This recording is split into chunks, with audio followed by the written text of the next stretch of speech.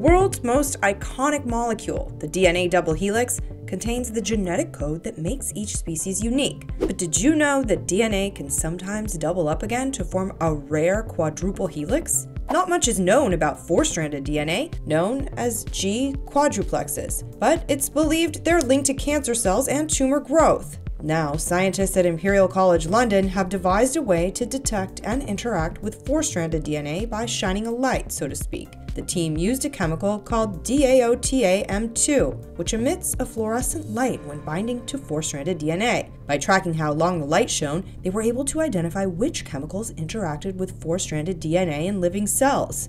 If a molecule attached to the DNA strand, the glowing DAOTAM2 would be displaced, making the light go out faster. The researchers were able to identify two proteins that unraveled the DNA strands and began breaking them down. The findings, published in Nature Communications, could lead to the development of new cancer-fighting drugs that could disrupt the activity of four-stranded DNA.